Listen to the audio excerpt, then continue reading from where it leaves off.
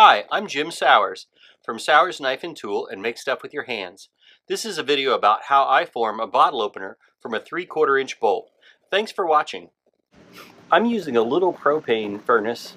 Atlas Forge makes this, and I really like it because it lights up and gets hot really fast. I can usually get to a forging temperature in 6 or 8 minutes for small stuff. I've been really happy with this forge. I start out with a 3/4 inch bolt that I've soaked in vinegar to get all of the zinc off of, and I cut off the head on my chop saw to begin.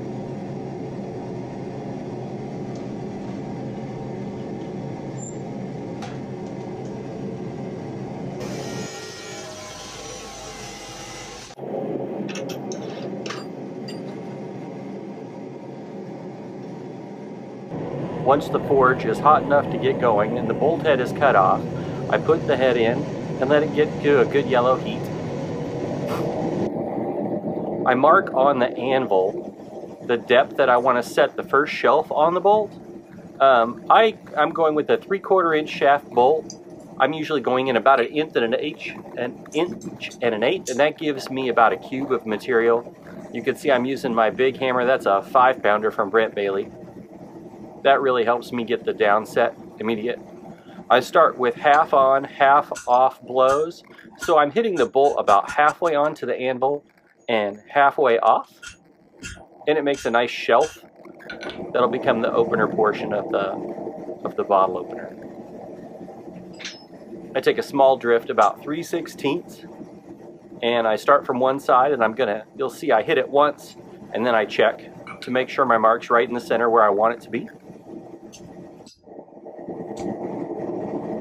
Sometimes I can do that in one heat, but I've never fiddled around with the cameras before, so this was something new, and I had to go back for another heat to finish off.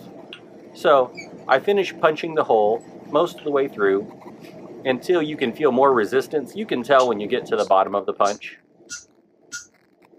I'm going to turn it over after a couple more hits, and you'll see I dress the face a little bit, and that makes the dark spot show up where the punch is going through, so it's easy for me to line it up to punch through the other side of the hole and get it just right.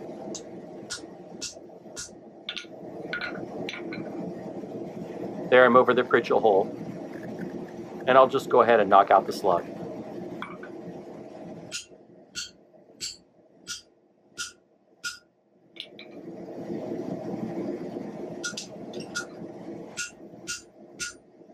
Now I'm going to dress the face.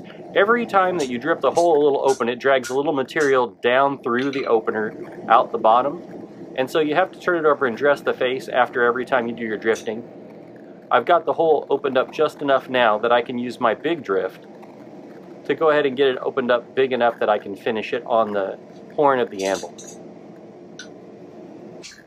An important thing in this part, after you hit it 5 or 6 times, you'll start to see that the opener goes black around the hole where you're drifting. You need to stop at that point and not keep hammering or you'll crack it. But once you take the drift out, there's enough mass, if you wait a second, the heat will move back into that area, and you can also turn it over and you can dress the face again on that. Here I'm just finishing the drifting. I like to get the hole up to, about an inch or so before I move to the horn.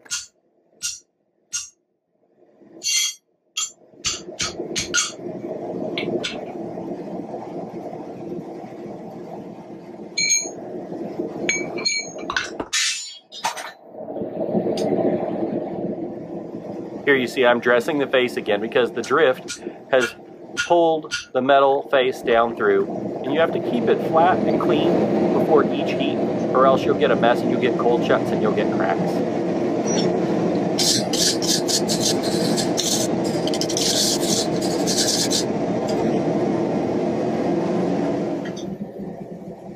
Now I'm moving out to the horn of the anvil, and you'll see I try to go kind of evenly around, and this will open the opener up the rest of the way to about 1 full inch when I'm done. And moving in a circle around helps keep it the right shape inside. I start out hitting flat on the material. In these couple passes, I'm just hitting flat. I'm just getting the outside width correct, and I'm stretching everything out. And there you see I'm dressing the face, always dressing the face to keep the cracks out. After this pass, you'll see I'll come back on the horn of the anvil and I'll hit the edges at about 45 degrees instead of square on. And that will give it kind of a more pleasant shape. And I do it both sides, and I find that when I'm doing that pass at 45 degrees, it really rounds things up.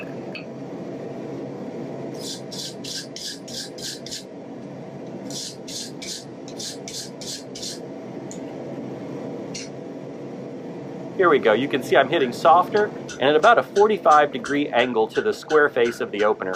That really rounds it up and gives it a good shape, and it makes it softer in your hand so you don't cut or scratch your hand when you're using the opener later.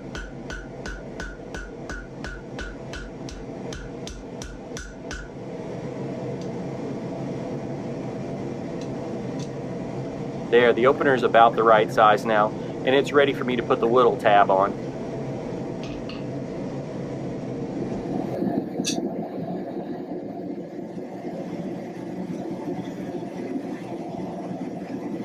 Here I'm dressing the face before I start anything else, just to get it clean and true.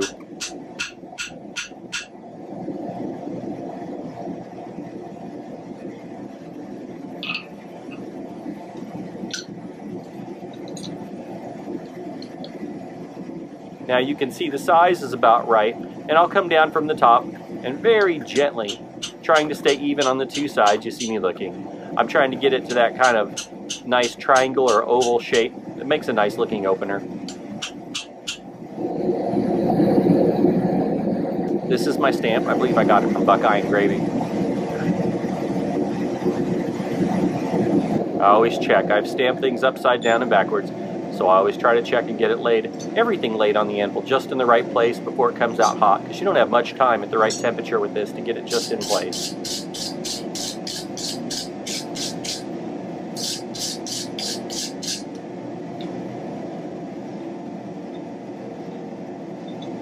I've got it set just right, and I try my best to get it in one hit. I find if I have to go more than one hit, I often get skips and I don't get a good stamp. That's kind of a ball nose punch. It's smooth around the edges. It's not square and sharp. It's not for dripping a hole through. It's for starting the first mark where the tab for the opener will be, the little tongue. I'm going to get everything good and clean. I don't want any scale in there when I'm trying to get this in just the right place. I'm dropping things. I'm always dropping things. And I'll make one mark and I'll check it and make sure it's just right before I set it deeper. You can adjust a little bit. If you get that mark off, just reset it a little bit over the edge of your previous mark and you can get it in the right place.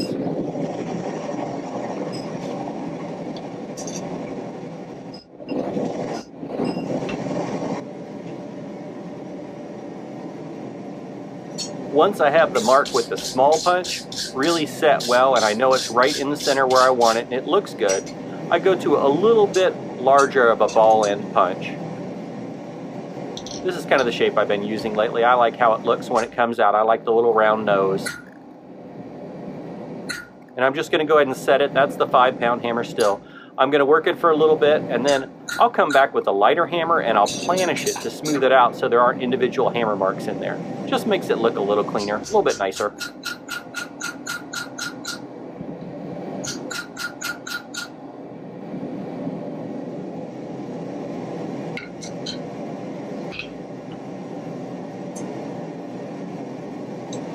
There it is, and the tab is done.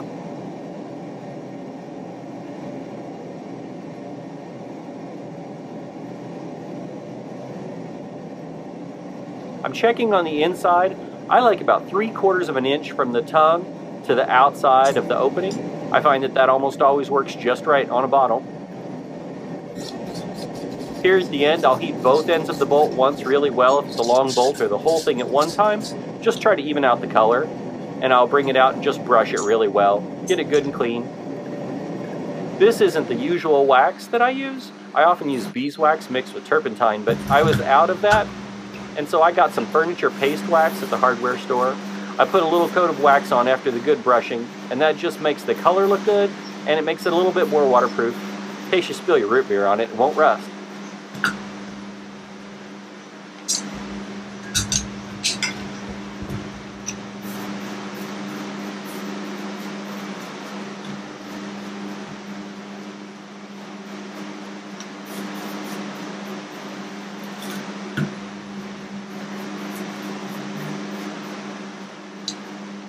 There it is. It's all waxed and ready to go. It just needs to cool down a bit.